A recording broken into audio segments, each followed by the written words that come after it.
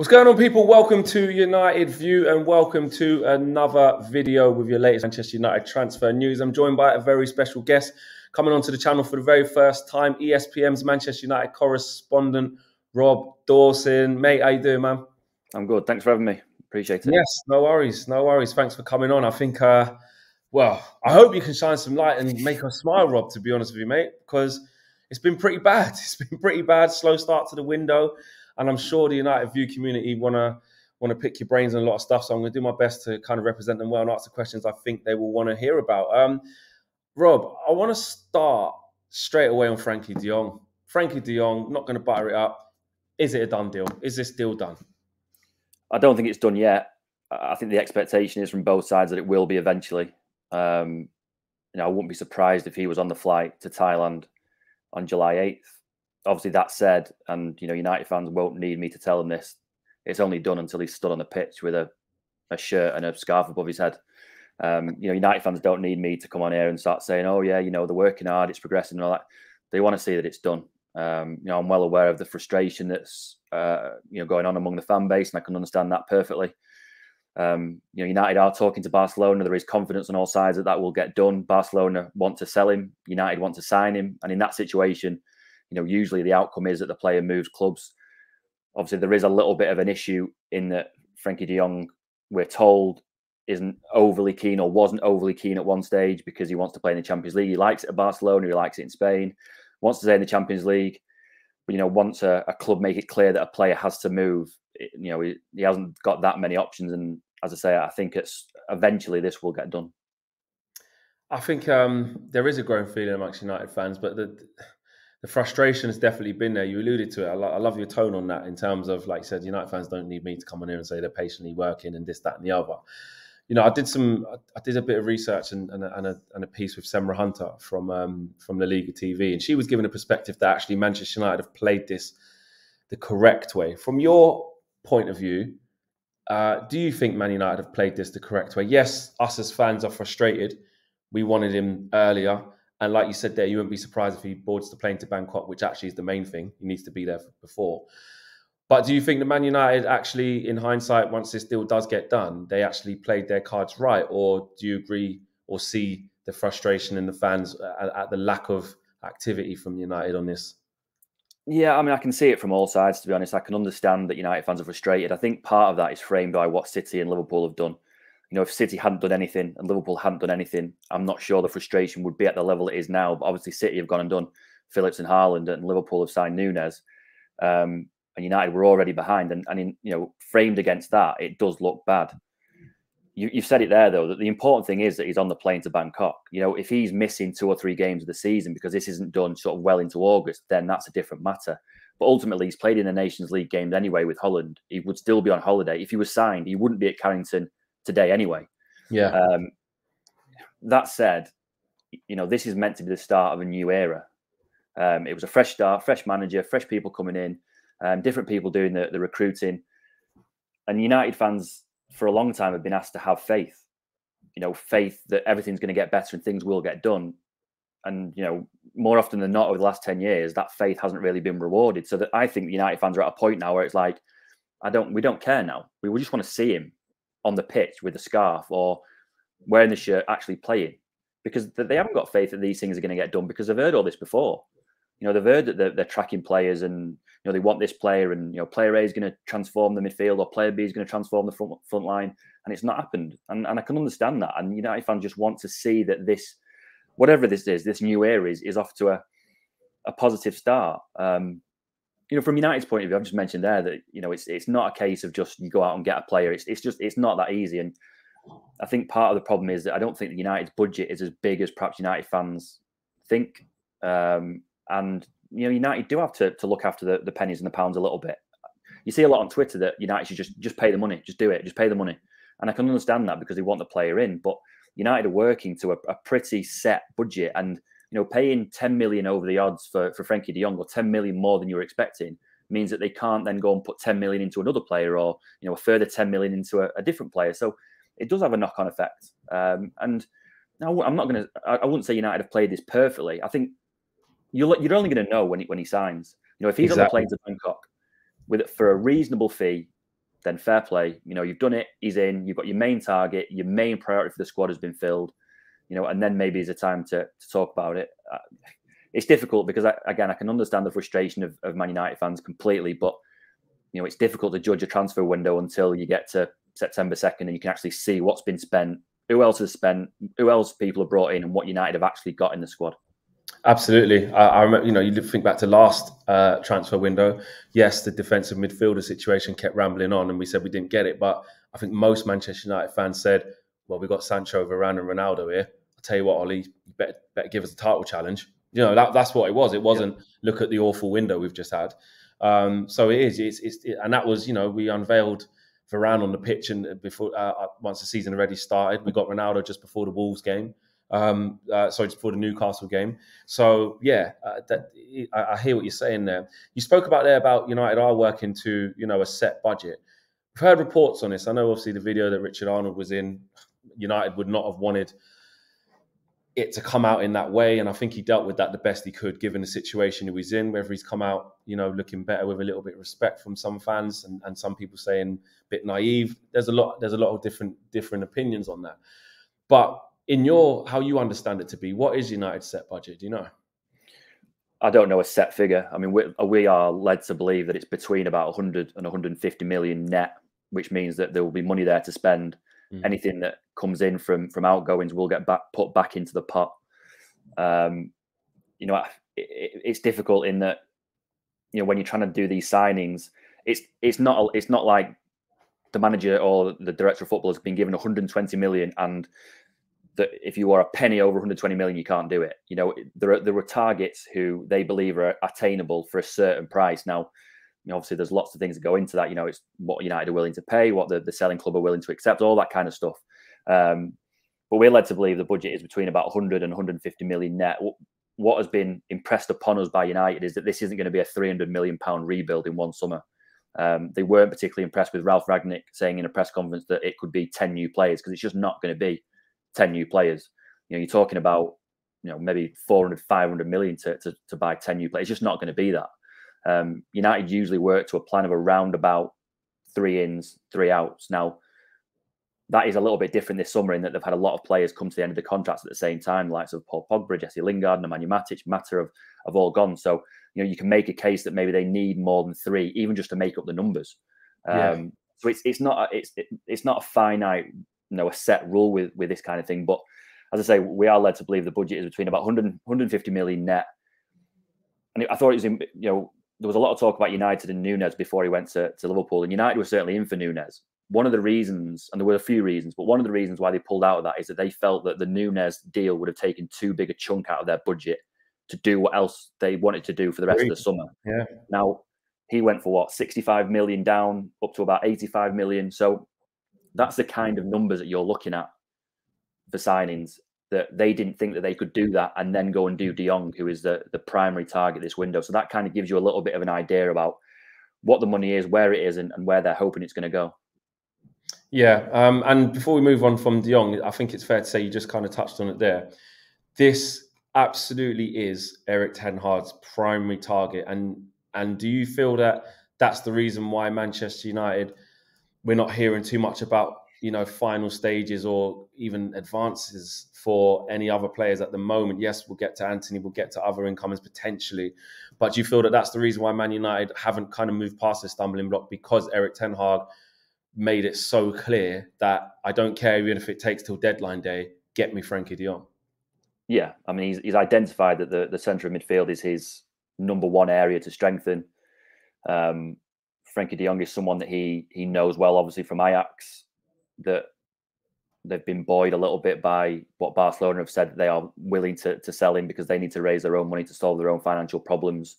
You know, they think that they've had enough encouragement from de Jong to keep pursuing it. This isn't going to be a case of, you know, you finally agree a deal with Barcelona and then he turns around and goes, "Nah, you're right. No, I'll see you later, mate." So they've been given enough encouragement from his representatives that he is willing to talk about it and to come if it is all agreed. And yeah, you know, there are other targets for the midfield area, but he is someone that Erik ten Hag really, really wants, to a point where they are willing to throw pretty much everything at this to see, you know, to make sure that they can get it over the line. The other one which is a little bit different, is Eriksen in that he wouldn't require a transfer fee. He's obviously available on a free transfer if he decides to come to Manchester. So it's not a case that takes a massive amount out of the budget to sign players. Obviously, you'd have to pay in wages, but they have saved a lot on wages anyway with the departures that we've already mentioned. So yeah, in terms of other players coming in for big fees, yeah, you're right. They have to get De Jong over the line, and then they'll see what else is left. And maybe they can go and do Anthony, or maybe they can go and do someone else. But it will be about what is left in the budget after De Jong signs. Yeah. And moving on to that, it was about more incomings. We're hearing loads about Anthony. We're hearing loads about Lisandro Martinez. We're hearing that Ten Hag wants to look at fullback, the situation there at fullback, and strengthening that position if possible. The domino effect really is what my question is. What do you think there will be a domino effect once that first Frankie De Jong domino falls? What sort of turnaround do you think it will be in terms of other deals coming in? Who do you think they'll be? Yeah, I mean, United. I've seen lots of stuff in the past about United kind of working on one and then waiting till that was done and then not working on anything else until that one's done. And there is a little bit of truth in that, but it's not a case of they don't look at anything else until one deal is done, and then all this other work is going on behind the scenes, and they are working on players like Anthony. Obviously, they want to get De Jong over the line, and things may free up once that happens, because Ten Hag has said that he wants the centre midfield sorted before he sorts everything else. We were told that the priorities for Man United this summer, were a central midfielder and then a forward. The forward, the targeting has shifted slightly after Núñez went to Liverpool, in that they're not now looking for an out-and-out number 9. They're looking for a more versatile forward who can play across a number of different positions, because they think that they've got Marcus Rashford who can play up front, or Anthony Martial, if he stays, can play up front. So they're kind of covered there. They want someone who can play across the front, and Anthony fills that void. Obviously, again, someone that Erik ten Hag knows well. There is a little bit of a problem with valuation, in that United value him around about 40 million euros and Ajax value him around double that. And that's a massive gap for a player like that. Yeah. Ajax are under no pressure to sell, because they've already sold players in this window. So they don't need the money particularly. Things may change if Anthony kicks off, really. That he has been quite clear, I think, privately, that he wants to go to United if that opportunity arises. It's whether he then goes to Ajax and says, look, I want to go to United. This opportunity won't come around again. I'm going. Please, can you let me go? And that gives Ajax a problem to solve. So, after they've got the central midfield sorted, and after they've solved the issue that they've got up front, there may be room for other signings. We were told that it was a midfielder, then a forward, and then possibly a defender. What that defender looks like, I'm not sure. Whether it's a centre half, whether it's someone to cover the fullback positions, because out of all the outgoings, the ones that are left predominantly are defenders, the likes of Eric Bailly, Axel Tuanzebe, possibly Aaron Wan-Bissaka, possibly Alex Telles. So, Brandon Williams is another one. So if you were to lose all of them, which I don't think they will, but if you were to lose all of them, then again, you would need cover in certain positions, and it would be about what is left in the budget to fix that. Yeah, I can definitely see that. I mean, the need for a forward, I get if we want more in that area. Fullback really concerns me. Centre back really concerns me. Be interesting to see how Erik ten Hag does in that area, but definitely I think it seems to be more about the budgets. If we talk about outgoings, I know there was a lot. I mean, I think you was one of the first to sort of start talking about it off the back of a couple in the last few days or so, especially last week, about the Ronaldo situation. It seems to have calmed itself down now, but certainly I think a lot of Man United fans were thinking, I'll tell you what, we're in massive trouble if he leaves. How do you understand that situation for you in terms of a possible outgoing for Ronaldo? Has that settled itself down? Is it just more of a frustration aspect from him because he's looking around that dressing room or looking around the club and saying, what are the club doing to try and sort out the mess from last year? Or is there genuine intent, do you reckon, from Ronaldo to look elsewhere? Yeah, I think there is genuine frustration on his part that he is at a stage of his career where he wants to be winning as many trophies as possible. And there are doubts that United is the place to do that. I don't think that his love of the club is in doubt. No. Or, he's certainly not going to, I wouldn't have thought he was going to force a move or anything like that. But this is no different to what he did last summer. his agents were around last summer sort of gauging interest. They went around to United, they went to City, Real Madrid, and just said, look, what do you need? Could you fit him in? What do you reckon? And that gives you a decent idea of what your options are. If there are no options there, then it doesn't. There's no decision to make. If there are options there, then maybe you sit down and discuss it. And are we better off at this place, or are we better off staying where we are? And I don't think it's it's anything sinister particularly. It's just something that happens in the summer with top players, particularly a player like Ronaldo, who is 37 years old and is, I think it's fair to say, he's not looking forward to playing a season in the Europa League. I think that's fair for him to think. For the first time over the weekend, United were very, very clear though about their stance on him, in that he's got at least a year left on his contract, that he wasn't for sale.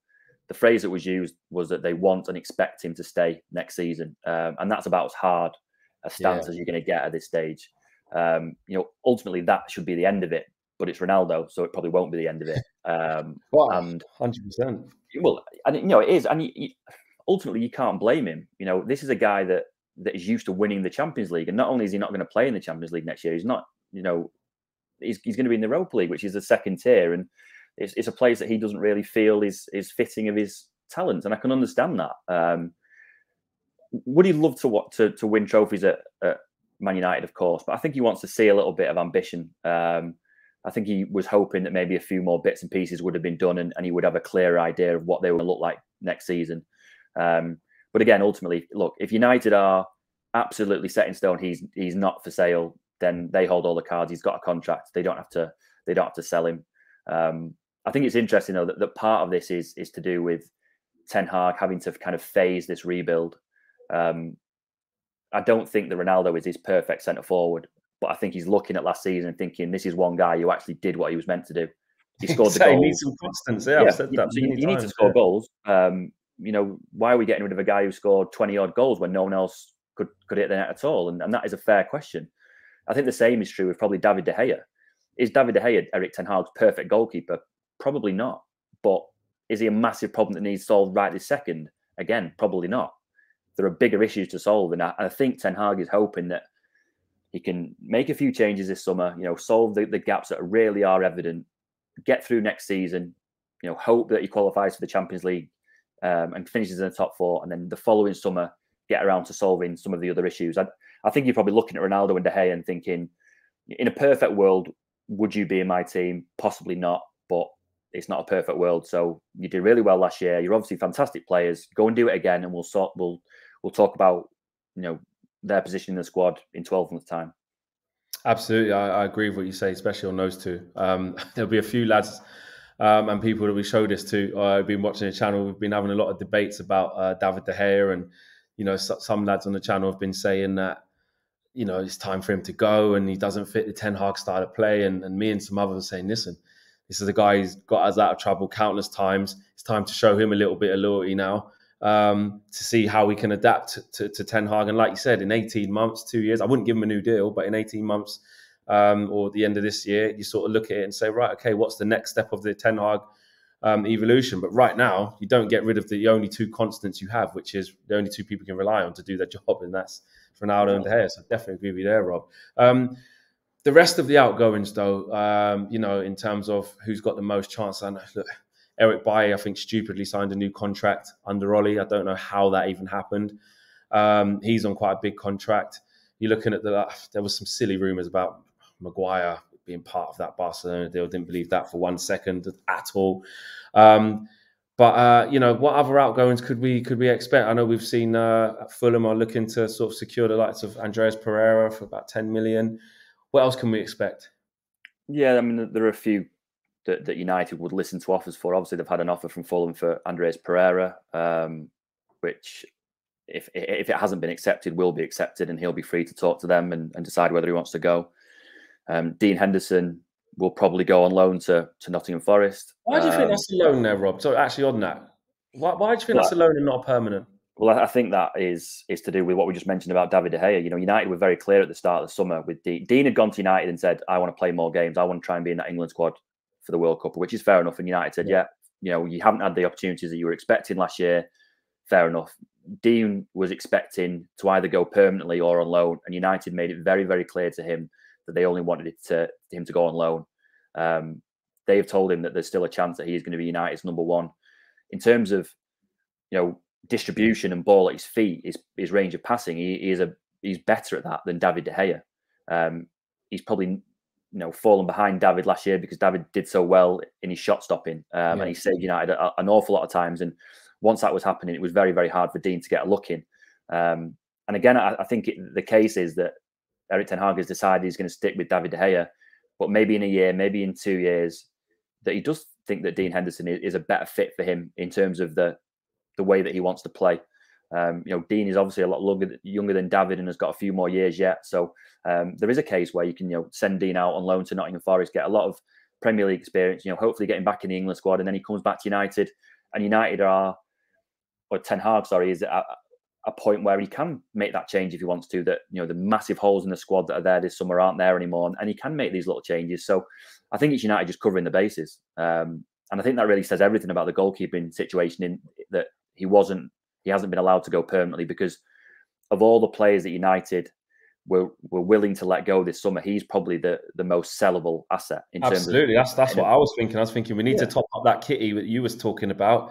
Let's get him out for 25, 30 million. I think that's a lot of what a lot of people are thinking. A lot of United fans are particularly thinking, and you go through the squad and you think, where are you going to get this 25 million, 30 million injection of cash? And it's him. And they've not allowed that to happen. And they've not allowed it to happen for a very specific reason, in that they want him on loan and then they want him back.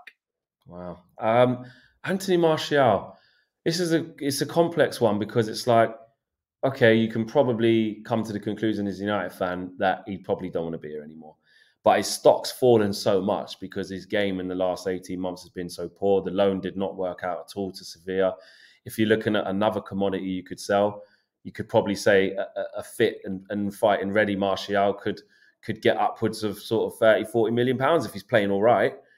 This version of Martial, not so much so. Are they looking to offload him or wait for a potential suitor, or is it very much actually, if we didn't get Darwin Núñez, we might try and get an Anthony, so we actually need a Martial to fill in for Ronaldo? What's the situation on Martial, do you reckon? Yeah, I mean, he's one of the ones that they would listen to offers for.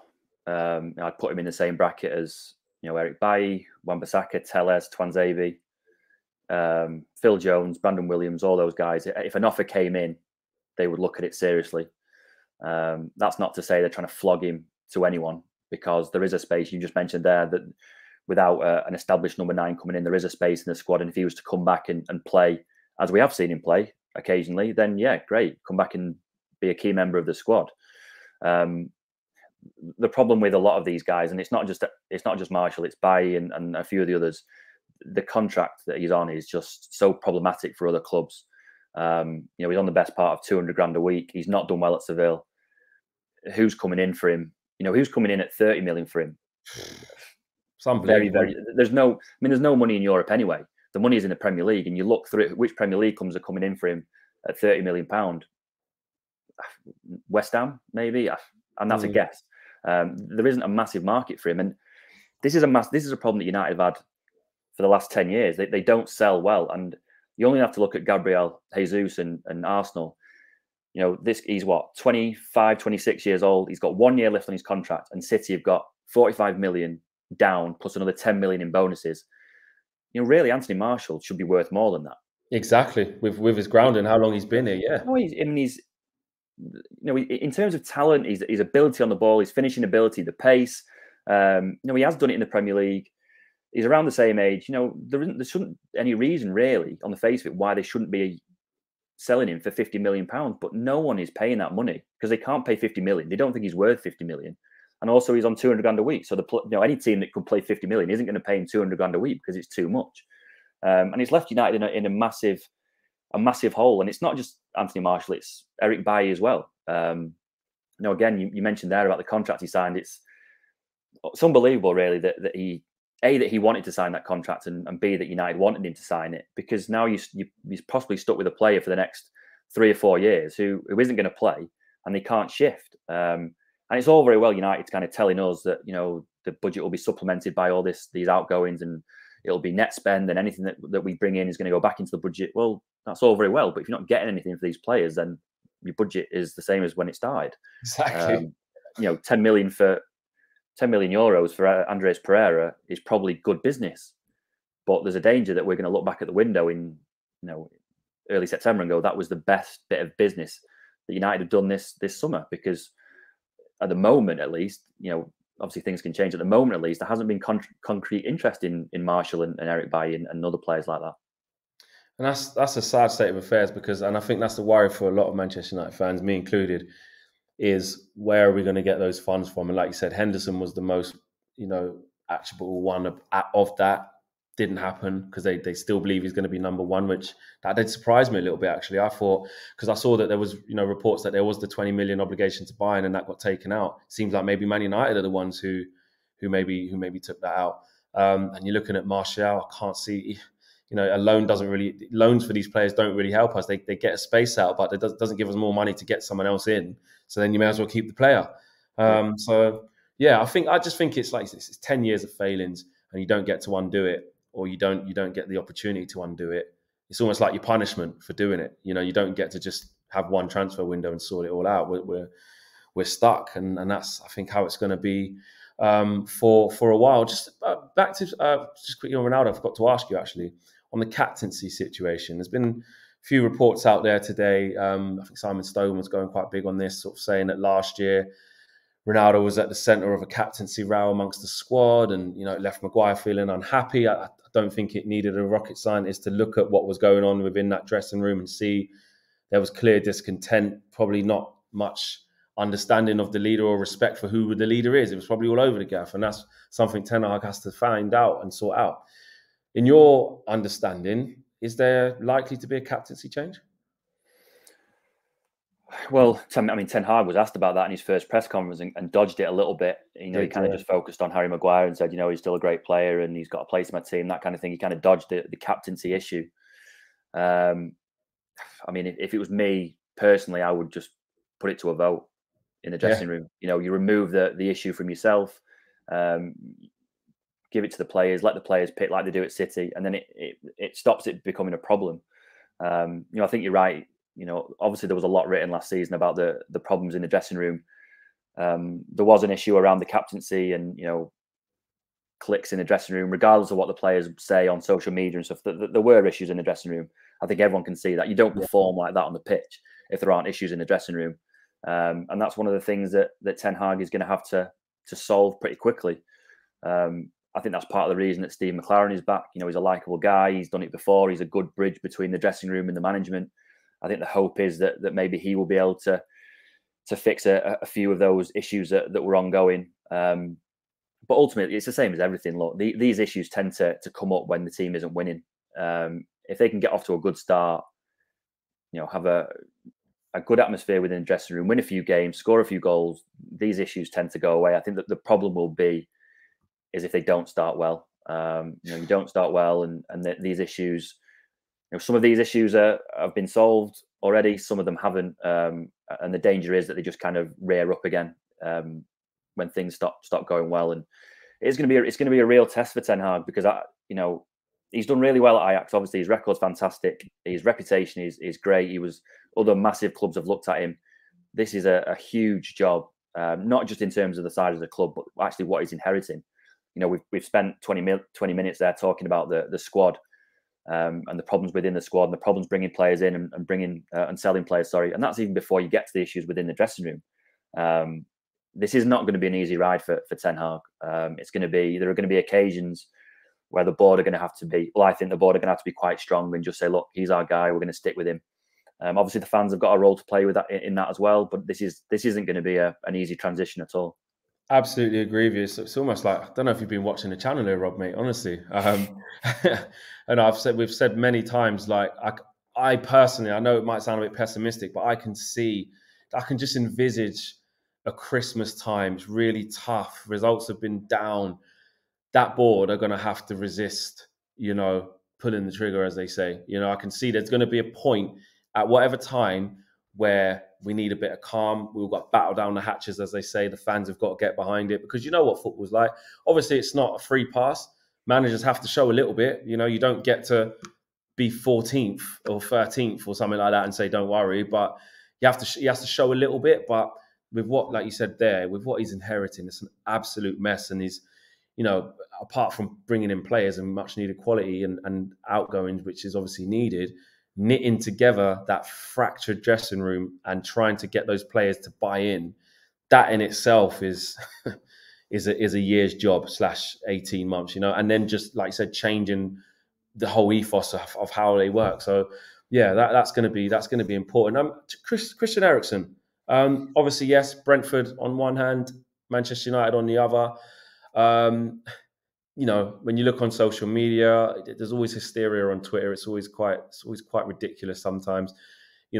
When the memes are out, it's, oh, Man United can't even get a player because of, Brentford, and he still hasn't decided. But, with what he's been through, I dare say there's a lot more to his decision than just that. But how do you understand the latest on that? Are Manchester United in a decent position to be getting him, and what sort of impact do you think he'll have?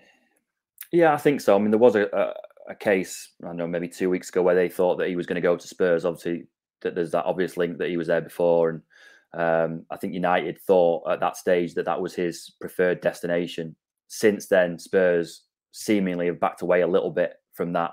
And it seems to be that the strongest interest at the moment is from Brentford and Man United.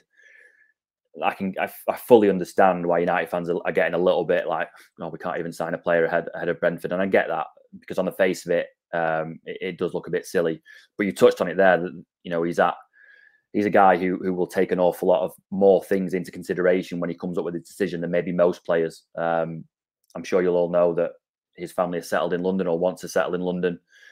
He's been through something absolutely horrific, and maybe playing for a club of the prestige of Man United or the money that Man United can offer isn't the most important thing for him anymore. And I can fully understand that. He was given an opportunity by Brentford out of the blue. Last season, he was their main man. He played every week. He was fantastic for them, and kind of rebuilt his stock, I guess, in a way that people who thought that he could never do it again, he's gone and shown them that he could do it again.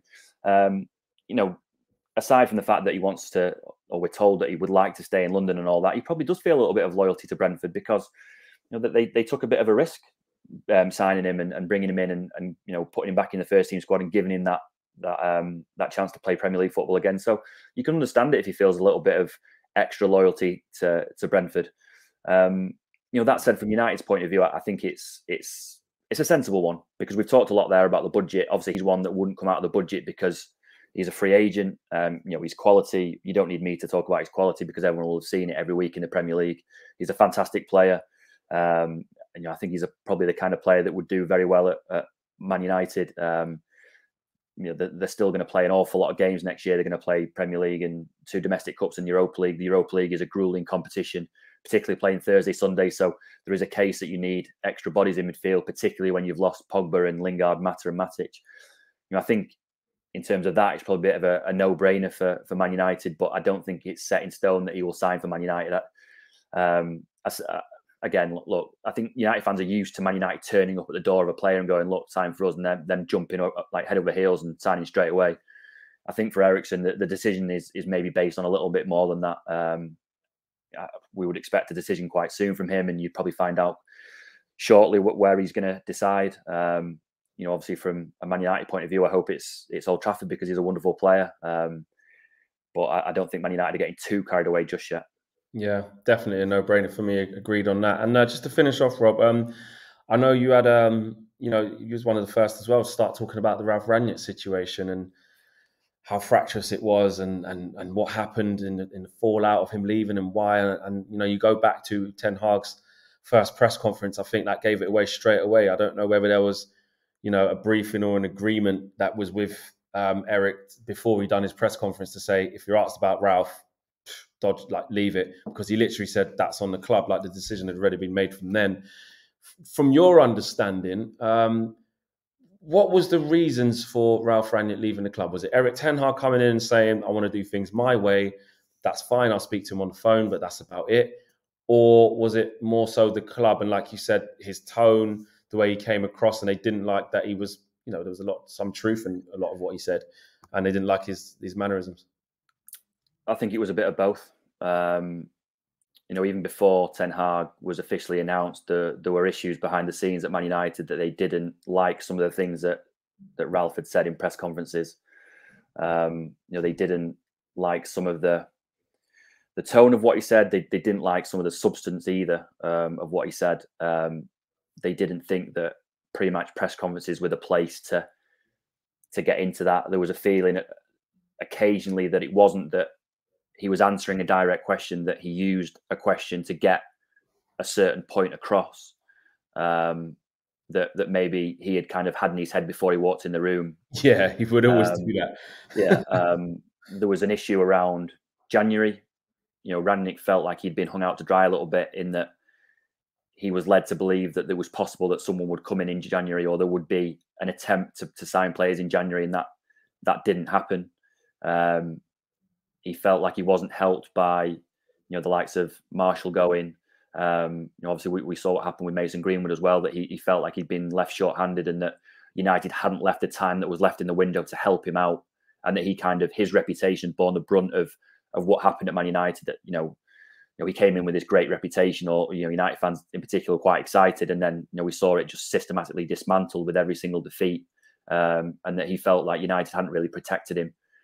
The one comment that United didn't like above anything else was the 10 signings, because they know how fractious that kind of talk is. They know that United fans are annoyed when it comes to signing players, and having their interim manager coming in and saying they need 10 players, and then all of Twitter and social media and the fans leaping on it, going, "Oh, we're going to sign 10 players." Ralph said we're going to sign 10 players. United knew at that point they weren't going to sign 10 players, and they were unimpressed that he had kind of suggested that might happen, because they felt that he knew that was never going to happen. So there was all that was going on anyway. That was bubbling. And then when Ten Hag came in, I think he was a lot harder in negotiations about the job than perhaps United were expecting. He was very, very clear about the role that he wanted within transfers, the players that came in and recruitment. He was happy to work with John Murtaugh and his team. But Ralph Rangnick at that time was a little bit of a wild card, in that consultancy role hadn't really been defined particularly well. It was just like, oh, he's going to be a consultant. It's like, well, okay, but what does that mean? What's he going to do? Yeah, what is it? What's he going to do? So he was a little bit nervous about that. And then when it came to the crunch, we're talking, maybe 2 weeks before the end of the season, particularly the week that led up to the Crystal Palace game. Ten Hag was obviously at the Palace game. I think Rangnick felt that there would be this sort of big handover where they would sit down face to face, and Rangnick would go through one by one and say, "Look, this is what I think about this player, and this is what I think about. You need to be signing this guy and this guy, and I would advise you to sign this guy." And Ten Hag had already said, no, that's not happening. You can have a phone call. Yeah, he didn't want to meet him face to face. Out of courtesy, you can have a phone call. Only voice notes. Yeah, we can talk about whatever you want to talk about, but it's a phone call, and then see you later. Rangnick was particularly unimpressed with that, and then obviously he'd already taken the Austria job, and the communication between Ten Hag and Murtaugh and Rangnick had already broken down to the point where it seemed sensible at that point to say, look, there's no point dragging this out. I think it's best if we part, we have a clean break, and we go our separate ways. I don't think it's a case that Ten Hag came in and went, I'm not coming unless he goes. I think it was a build-up of things. United were already a little bit frustrated about some of the stuff that had happened. The communication, even before Ten Hag, wasn't great. Again, Rangnick wasn't happy with the handover that he was given with Ten Hag. And I think it just got to a point where, for everyone concerned, it was best that they parted company. Yeah, it ended up quite toxic, like a lot of Manchester United relationships end up. Something that we've got to fix. Listen, guys, we've really enjoyed that. Rob, thank you so much for that. ESPN's Manchester United correspondent. His link is in the video description below for all of his socials as well. So check him out on Twitter and all other socials as well to get your latest Manchester United transfer news and more. Rob, thank you so much for coming on for the channel, man. Appreciate it. Thanks a lot. Yeah, no worries, guys. Smash a like on the video and subscribe if you're new. If you want to see Rob back again, let us know. I'm sure we can organize it and be a guest on the channel once again. We are out of here, guys. Take care. Peace.